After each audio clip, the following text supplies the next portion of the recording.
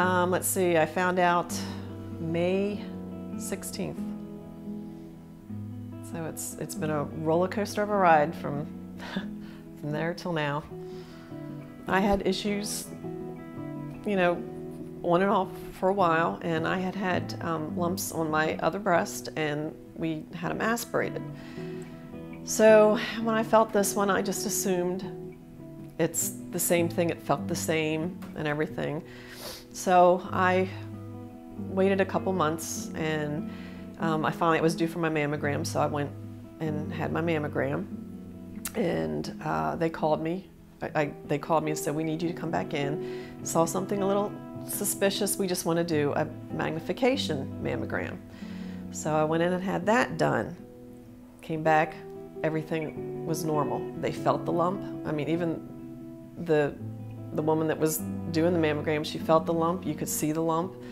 And they sent me back and said, you know, everything was fine. I got, you know, the call from my doctor, and they said everything was fine.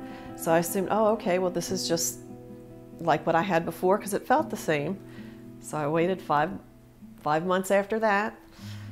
So that's when I decided to go in to see my surgeon, and that's when it all started. So kind of kicked myself for not pursuing it when I felt I should have known better, but I assumed. When I first went to the surgeon, he was about 90% positive that I had cancer, and it came back that it was positive that I did have breast cancer. My mom was with me and my husband was with me, and he kind of went over the options pretty quick as far as what he felt needed to be done. He, right off the bat, said, you know, you need to get a mastectomy. The lump was too big to have, to get a lumpectomy. So I pretty much decided right then and there that that was what I needed to do, because my husband, when we walked out of the office, he said, I want it gone. He said, get rid of it. You know, but just take it off. It was pretty much, it was the best thing to do for me. He said, it's not going to make you any different. I'm going to love you regardless. He said that's not what makes you who you are. And even my kids were like that. My son, I mean, he's great. He's like, Mom, you're still going to be a woman. So you don't have one breast. Big deal. You know, that's not what makes a woman, Mom. And to hear my son say that is just awesome. You have to fight it. You know, you have to fight it and be brave for your kids and let them know that it's going to be okay, that I'm not going anywhere. I'm not planning on going anywhere. So it'll all work out.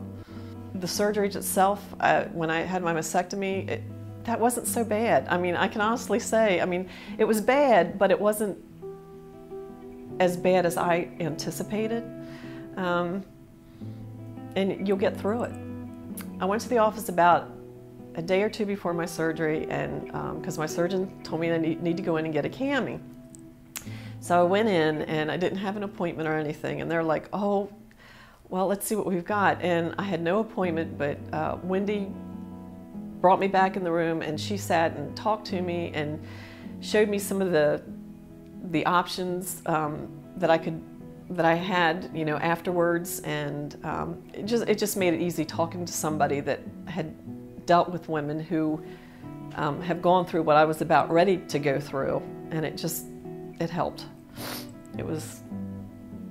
It did help, thinking, wow, you know what, I've got this really neat thing that I'm going to be doing after you know, I heal up and everything, and it was exciting. So I had something to look forward to. You got to be a fighter. You know what, I've got cancer, it don't have me. I'm going to kick it.